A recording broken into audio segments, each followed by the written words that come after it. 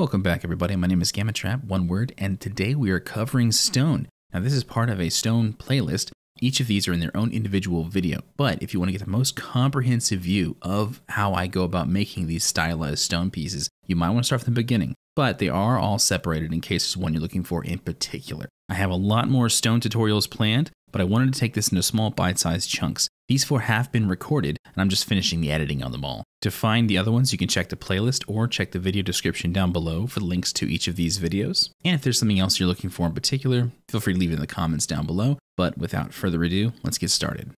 All right, this is the second video in our stone series. This one's going to be a half-buried or buried sphere of just stone. And this is gonna be a little more polished stone, so it's not gonna be like imagine trying to carve, you know, a sphere out of stone. And this is for various other reasons, but the main point of this particular one is to help people understand just a little bit more about the color and the value of stone. And the easiest way I've found to do that is to handle basic shapes. And the first video covers a lot. I highly recommend watching the first video in the series first, the cube, because that covers all the very serious basics of the colors and the values and how to render the cracks and the little textures in the stone that I'm going to be doing here. So I'm just going to handle the shape and the overall lighting and explain a bit more of that. But I would again recommend you watch the cube video. Let's just jump into the circle idea. So what we're going to do is we're going to grab a shape of our ellipses tool. And if it's not that, you can just hold and get the ellipse tool. And this, usually these circular selection things and stuff, usually that's in every program. But if it's not, you can just make a shape and then use that. And that's what we're actually going to do right now, just in case you don't have a circular selection tool. So we're going to find the middle point where we want. So right now I've got this little dirt patch. I'm going to put it on. I'll hold down Alt to keep it centered, and then hold down Shift to keep it perfect. A perfect circle no matter where I drag this. I'm gonna keep about maybe about that big. And we're not too worried about what color this is, what color this looks like right now, because first we're gonna rasterize this layer, because it's a shape layer right now. We want to just run a rasterizer real quick. And we're gonna make a mask, which is this button down here, and it makes this little mask window. And we're gonna paint black on this mask to quote unquote erase it. But if you paint white over that erased part, it comes back. So it's a non-destructive erasing. And we're going to just find where we want our stone to sit and how we want it to sit. Actually, there we go. Make it a little bigger, a little easier for y'all to see. I don't know why I'm zoomed out.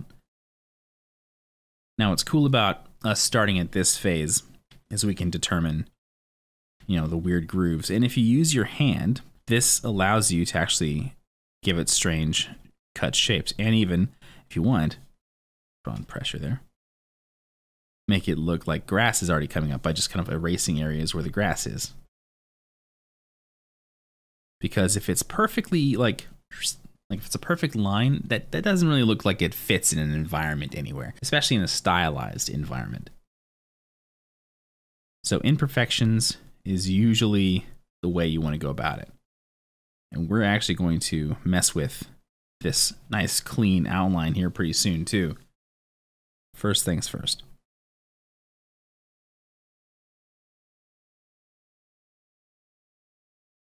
All right, now we're going to make a new layer.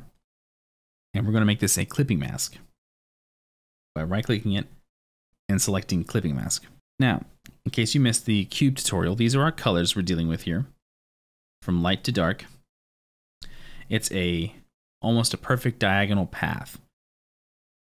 So we got our lightest, and then as we go further down, it just gets closer and closer from light to dark, but we make it a little more saturated the further down it goes. Now this is usually kind of backwards, because usually the less light you have, the less saturated it typically is. But if you make it just straight, straight down across the board, it gets kind of boring. And if it gets too dark and low saturation, it's essentially black like this. And it's really hard to put color in there without using too many, adjustment layers and little quote unquote cheats. So to start the process, we just like to make it a nice little kind of diagonal shot. So we have some vibrance and we have some low saturation. Let's grab one of our middle colors here. And these are all just kind of cool gray colors. We're just going to paint that over. And because it's a clipping mask, we can paint anywhere on the screen, but it'll only show up on the mask it's clipped to. We can actually merge these masks. And I'm going to Control E to merge that. And we're going to apply this mask, meaning that everything that was masked out is officially gone. It is completely disappeared. It's not kind of ever come back. I'll say Control Z. But, you know, it removes everything. So now it's a nice, clean little, you know, half circle with some cut up grass and dirt areas beneath it. So now we're going to make a new clipping mask. And now we can start to work on the overall lighting. Now I've got some lighting in here set already for like future stuff. But this is how I imagine, and I just made this just to help y'all like understand and to make things look a little more, you know, pretty maybe. But I just made this little light thing here to show you where my light source is coming from. It's gonna be top left down over here. And where your light source is always very important. And now, so the light source is coming from up here behind this stone. So the light source is coming up from up here towards us a bit. So we're gonna grab some shadow and a soft brush. And I'm only gonna be using the two round brushes here, basic round brushes. There's the hard round pressure opacity brush and the soft round pressure opacity brush. The pressure opacity just means the harder I press, the more, you know, the more paint, quote unquote, comes off on the brush. I'm gonna turn that off so it's a normal circle. If you have this turned on, you'll have these sharper edges, which is cool for like making grass and stuff, but I'm not making grass right now. So because we are using the clipping mask layer here, I'm gonna place this shadow down here because the light's coming from up here. The opposite of that is right over here. Just gonna make a little circle, and you can see our little sphere here starting to take a little bit of shape. So now let's make it a little darker, and a little darker, and then we can go the other direction. We get our lighter color, the thing a little thinner. We're gonna brush the lighter color on towards our light source. So I'm gonna put our light source back here just so you can see it. Remember, our light source coming up here. So this edge needs to have more of our light source. Again, gently brushing right there. And we're gonna have a little bit of bounce light, meaning we're gonna take our brush a little smaller, still soft, still same color, and we're gonna gently add a bit on this side to allow for the environment to have a little bit of a light on our subject here. If you want, you can also grab a green from like the, or a color from the environment and super gently putting that on the bottom. Not in the shadow, but a little bit in the shadow, not too much. But this is just extra environment lighting. You don't really need it. It's just extra credit. Make it a little extra juicy. You know, we always love a little extra credit here. And now I'm gonna add another layer and make this one a clipping mask as well. Just so that whatever we do to this layer, it won't interrupt, you know, the lighting layers beneath it. We can always have that because it's, you know, it's a structure. It's got its lighting and it's not going to change that much. We can just keep that there. So our new layer is going to be our details kind of layer. Now we can have this sphere kept really, really like very, very well polished and very well cut if we want. Or we can make it look like it was a little rougher chiseling, meaning that it's instead of a perfect sphere like a marble, instead it's more like a more common rock with planes. So like it was chiseled in this shape. And you could do this by just grabbing, remember, we're using the hard round pressure opacity brush, so it's a hard brush now. And you just grab a color, and on PC, or on Photoshop, I should say, Alt or Option will give you your eyedropper tool, and you grab a color, and you kind of paint in that spot. You know, it's kind of a small shape. It could be triangles, little semicircles, whatever you like, you know. And this adds sort of like grooves. Now, the thing to keep in mind is because this is a stylized piece, we don't want it to be boring. That's one of our basic rules. So having grooves come down like this and like this and then like this and then like this, you know, this that will make it kind of boring because it'd be predictable. You know, okay, because there's a groove there, then another one's gonna be there, then another one's gonna be there, and then another one's gonna be there. You know, we don't want predictability. We want kind of a bit of randomness. So change the size of these grooves from time to time. Like, don't let them be the same size. And change the shape, change a little bit of the variety of all these grooves. You got to make it look like it was really, really carved in there by some maybe not the most efficient stone cutters. Like, you know how hard it is when you think about it, you know how hard it would be to carve a perfect sphere. Like put yourself in those stone cutters' shoes, you know?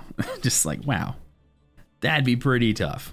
So one way we can kind of combat the whole monotony and boringness of the perfect little sphere is to add these little grooves here. And this adds a bit of texture to it. Change the size a bit.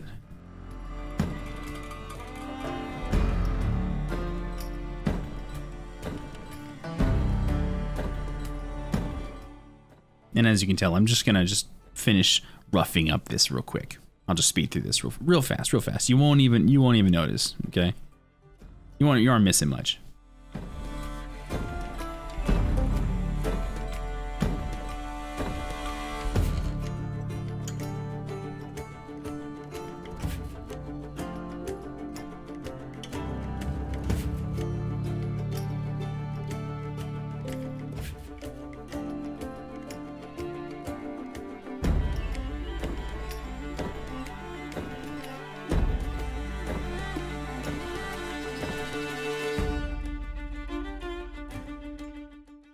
Okay, so I was actually, you might have seen me, I was actually about to add a big crack in this, and I figured this actually be really useful to narrate so you're not like lost. So in the previous video, the cube, I showed how to make grooves, how to make cracks, and how they should work with the light and the color, and how to step with your values, like go from this to this, you know, from lighter to darker. Be sure to watch the cube video if you're too lost on this, if it didn't make too much sense to you. But while you're making these nice little cuts and grooves, it is cool. It is cool if you also add grooves and like cuts, and not just little tiny planes and roughed up edges like we've been doing. But I mean, like, grab the darkest color we got here. We might have to go darker, but I'm gonna make this look like it's got a big old gash in it.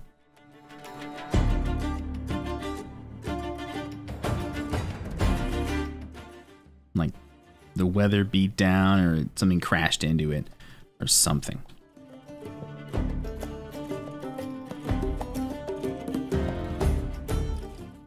And like we said in the last video, we're just gonna vary the size of these cracks so it doesn't look too boring, too uniform, too predictable. And now, because the light's coming from over here, down this way, even though it's a round surface, what we're gonna do is this edge over here is more, quote unquote, facing light than this edge down here. So we're just gonna lighten up this side of the crack just a little bit.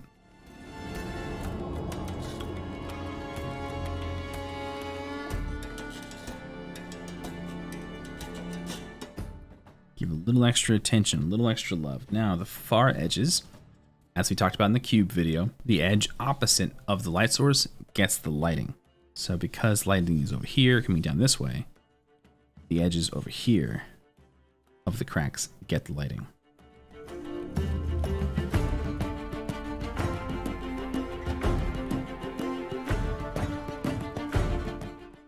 Now we're actually gonna add a little darker area down there.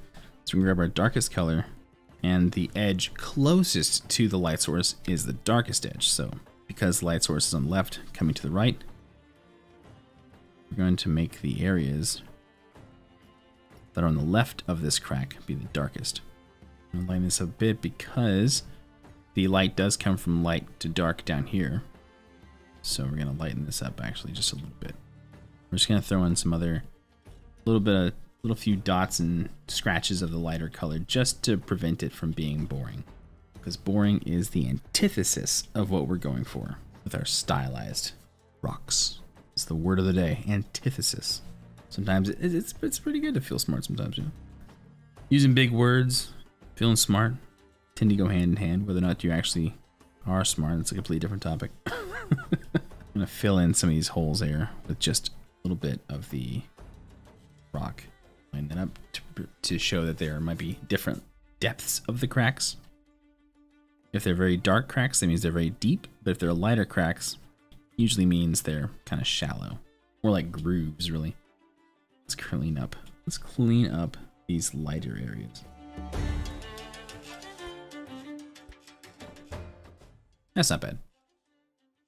It's not too shabby. Let's put some real actual, some genuine and true, like stone cutting in here. Like it was meant to be there in a stylized fashion, of course. So we're gonna grab a dark color and let's have it like, maybe not that, maybe like, remember, sound effects, very important. Not too bad. Now let's clean it up. This gives us another chance to actually add a little more randomness to the edges. So this straight line, very boring. So we want to try and make it a little more interesting by maybe adding a little extra zing to the curve. Remember to use the color around the crack to paint next to it. Because otherwise you'd have, so if we grab this and we keep painting, it's gonna look out of place in a lot of spots.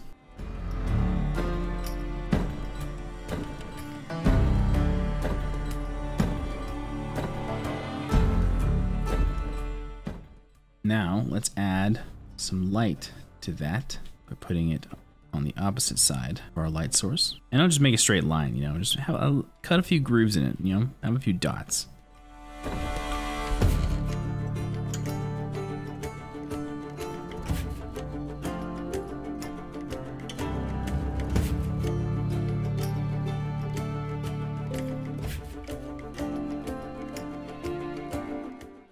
Now, let's add a little bit extra detail. Let's have a little extra cuts and grooves.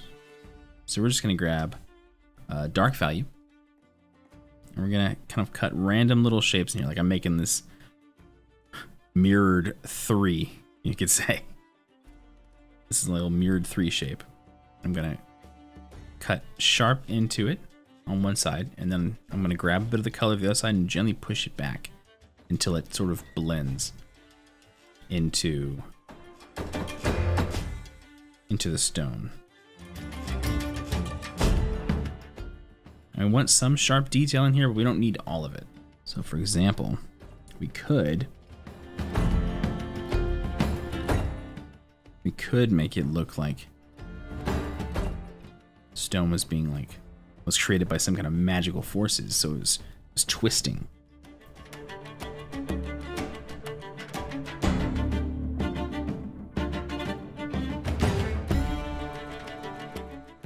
So maybe cutting some twisting stones to make it look like it's doing this. That'd be cool.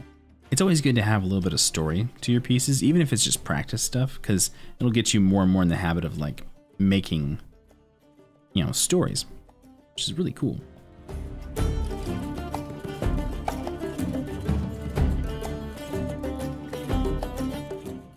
I'm gonna add a bit up here, because again, if we just have them all down here, that's too uniform. You know, it's the exact opposite of what we're going for. We don't want predictability. We want a little crazy. We're actually going to join this kind of thing with this crack we already have here, because that makes a little bit of sense.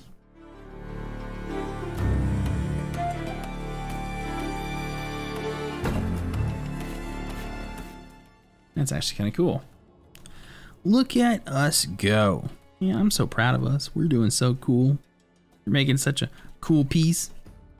Nice little spherical stone, dude. Or lady. Yeah, it's a stone. It's what it's. Pick its poison.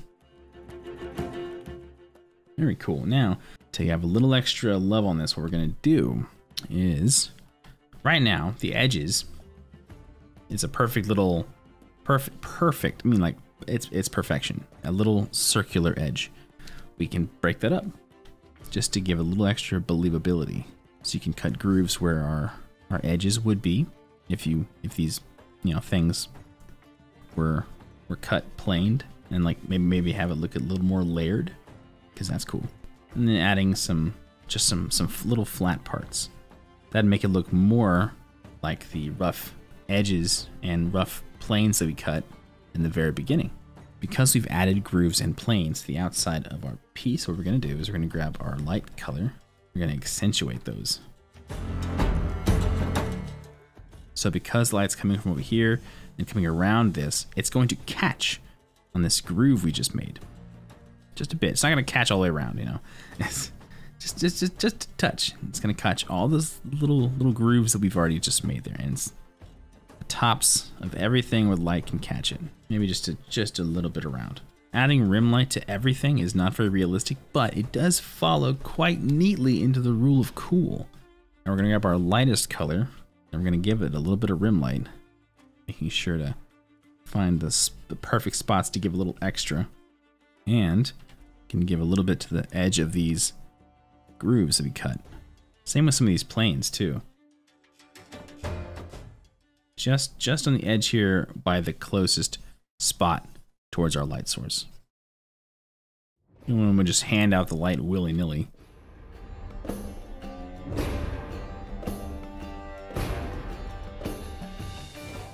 think it might be the first time I've ever said willy-nilly in a video. Okay, there we go. Not too bad, not too bad. Now, easy part, we're just gonna add another layer, clipping mask, so it can stay within the shape. Make it a soft layer, and we're gonna do our overall lighting on like the second phase. So we're going to make this a multiply layer. We're gonna grab one of our 4 here, probably that one, very gently. I'm gonna place that on the bottom. Not too hard like that, but just a bit. And a little bit more on this shadowy area here. So obviously again, not like that, but just a little extra. And this will help cement in people's minds where the that it's sitting in a 3D space, even though it's just a 2D illustration. And we're gonna make another one, clipping mask, overlay layer. Hopefully I don't go too fast, but I do go very slowly in the cube video. And we're just gonna add that in our well lit spots. Just give a little extra juice, including a little bit. And we're gonna make our brush a little thin here, just a little bit for the rim light. Because remember, the rule of cool still applies. Nice. We're gonna light that area right there up a little bit more too. Cool. Very cool. And then now I'm just gonna speed up, and yeah, that lesson is pretty much over, but I'm just gonna real quick, extra credit, you know me, extra credit. I'm just gonna add a little bit of love down here in the bottom area. I'll just speed it up though.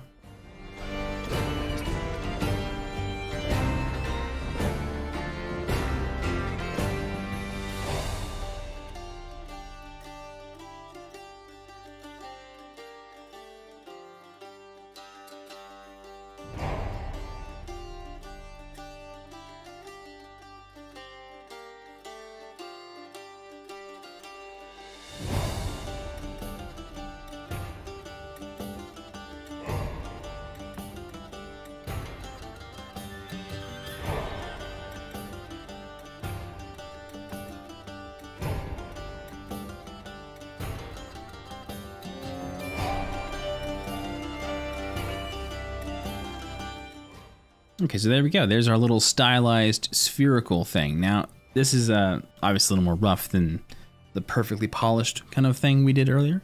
But just if you want to make a perfectly polished sphere for whatever reason, like it was made by the ancients and it was, you know, some crazy thing in your story, just make sure to like don't rough up the edges. You don't have to. It's all this is optional. This is just making a stylized stone structure. So hope you found this useful, helpful, or entertaining. Feel free to like it if you liked it, dislike it if you dislike it, sub to see more of these tutorials. I'm making a whole lot more. If you were lost in any of this, feel free to look back whenever you'd like, or watch the cube video, the first of the stone videos, to help, because that breaks down into a lot of what we talk about, but just way more in depth. And now that we got the basic shapes out of the way, we're probably gonna make like actual boulders and actual rocks. So they're not like some weird cut shapes like a sphere or a cube that don't quite fit in like a typical rock fashion. So the next videos are going to be more rock-like, including like magical rocks and floating rocks and rocks covered in runes and vines and stuff like that. So all these videos are already recorded. I'm just editing them and editing them. Yeah, there we go. I'm just editing. Oh my God. You know what? Never mind. Thank you so much to my amazing patrons. I appreciate the ever-loving out of you for supporting the ever-loving out of me. And I will see you in the next video. Take care.